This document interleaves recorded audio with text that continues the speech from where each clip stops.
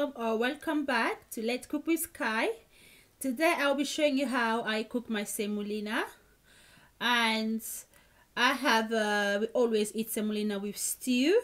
So as you can see, that's a smoky rib stew.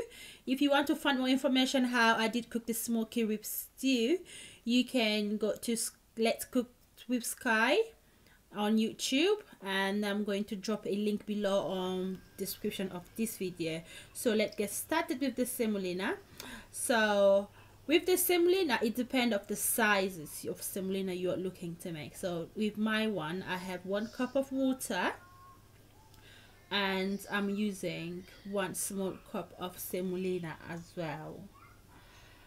And sometimes, to be honest, I'm not gonna lie to you, when I'm cooking my semolina, I don't really go on and measuring them.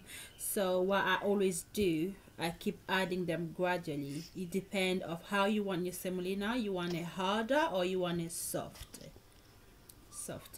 So what it is now, I'm going to wait for my water to get very hot, start bubbling. When the bubbles start coming up, and then I'm going to start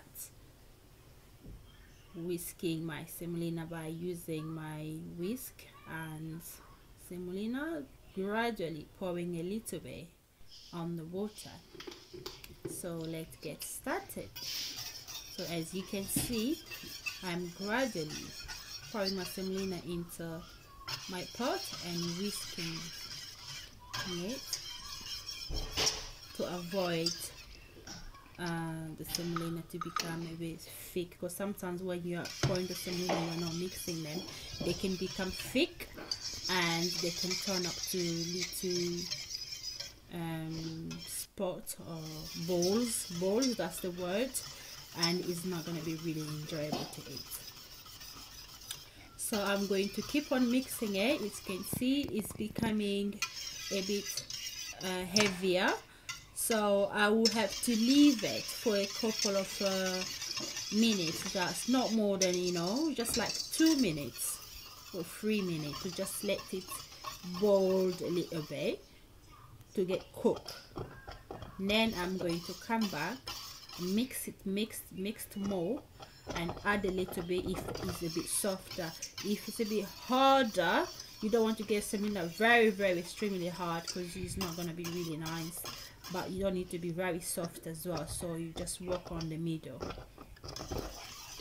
As you mixing, you can feel how heavier it's becoming. So now I'm going to cover my semolina and leave it for 2 or 3 minutes to get boiled a little bit. There we go. So just give it 3 minutes or 2 minutes. And when you're cooking your semolina, you don't want to have your cook temperature on the higher level, because you can get the semolina burn, and your pot is going to get burnt on down, because semolina is going to be smelling burnt smell. So I'm going to go back now, mix it up. Can you see how heavy it's becoming now? So of course it's a little bit softer than I was expecting. I'm going to add a little bit of semolina. So this time I'm not going to use my whisk. I'm going to use my wooden spoon, because it's the final step. And when you're adding a semolina, it's not really going to turn up to little balls, because they're really heavy already. They're thick.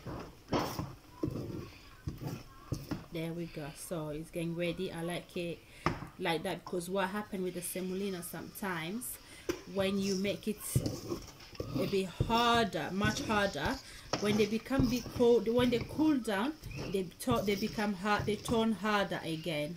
So you don't need it to be very hard, it needs to be a little bit softer, so when they cool down, you can be still maintain those softness for you to eat it properly. There we go. Make sure you mixed it properly around. You don't want to leave all the extra semolina on the corner or anywhere around your pot. That's it. Okie dokie. Now I'm going to pour my semolina into my bowl. There we go. What I do sometimes, I always put a little water inside and then I chuck the water away, so to get the semolina a little bit moving, and then I give it that circle shape. I find it nice. It looks nice like that for display actually, but you know, when you start eating, we don't care about what display is. So that's it. And then with your semolina, you can eat a lot of your recipe with your semolina. There we go. That's a very nice, good combination. Thank you for listening to me today. For more information about the soup, please look on the description box below. Thank you. See you next time.